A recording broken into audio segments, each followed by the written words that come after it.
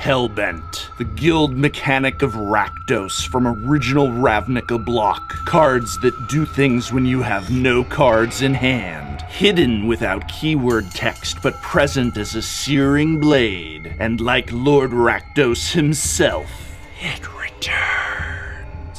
On Innistrad. Hellbent Vampires is a fast aggro deck that utilizes discard mechanics, madness, and of course Hellbent to create a competitive deck that's still affordable at only about $50. With Hellbent Vampires, you are always the aggressor. It is always correct to attack, even if you're not trading profitably. There's also a bunch of direct damage to finish things off, for those instances when your creatures can't. Even though Hellbent is not a keyworded ability in this set, make no mistake, this is a Hellbent deck. Your goal is to discard everything as fast as possible. You have big payoffs for being Hellbent, having no cards in your hand, such as Lupine Prototype, Asylum Visitor, and Bloodhall Priest. To achieve this, there's a lot of cards that allow you to discard many cards at once, so you can get Hellbent hella fast. Kids still say hella, right? They must. Let's get hella into it. Lupine Prototype costs only 2 mana for a 5/5 wolf construct. The catch? Lupine Prototype can't attack or block unless a player has no cards in hand. Well, that player is going to be you by turn 3, and Lupine Prototype won't be the only thing swinging in. Bloodhall Priest is so overpowered in this deck. For a red, a black, and 2, or a red and black and 1 for madness, you get a 4/4 vampire where whenever it enters the battlefield or attacks, if you have no cards in hand, then it also does 2 damage to target creature or player. Being Hellbent with even just one of these in play ends games fast. Major pressure. Asylum Visitor is a 3/1 vampire wizard for 1 black and 1. At the beginning of each player's upkeep, if that player has no cards in hand, you draw a card and you lose 1 life. Drawing 1 card in exchange for a life is one of the best deals in all of Magic. So much so that the original source of this, Necropotence, has to be banned in Legacy. It also has Madness for 2, meaning this card may get discarded and then hit the battlefield instead of the graveyard, all while earning a discard benefit. What benefits do we reap from discard? To start, there's Heir of Falkenrath,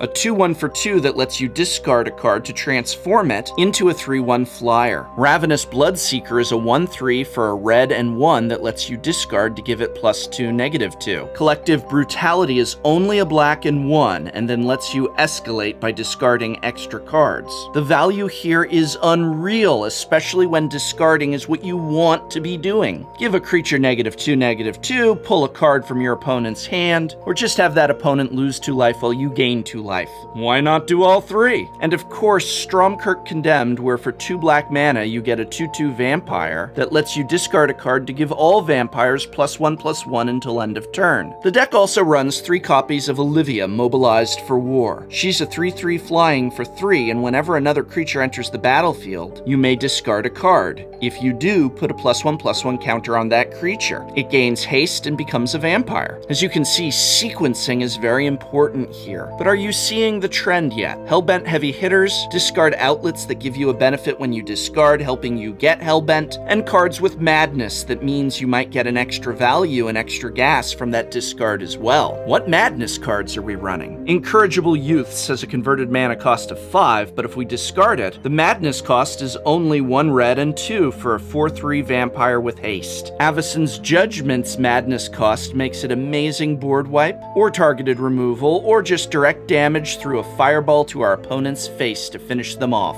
And Fiery Temper is a good old-fashioned lightning bolt when cast for its madness cost.